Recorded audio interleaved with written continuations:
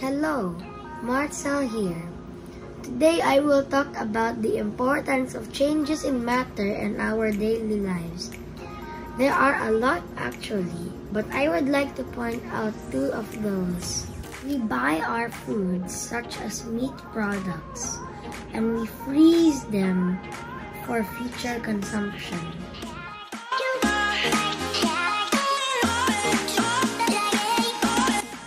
When it's time to eat it, we first have to thaw or melt it before cooking. As you can see, water is starting to condense and soon it will melt and soften. Another example is the washing of our clothes. It involves a physical and a chemical change. From a solid powder to a liquid soap, to a foam of bubbles.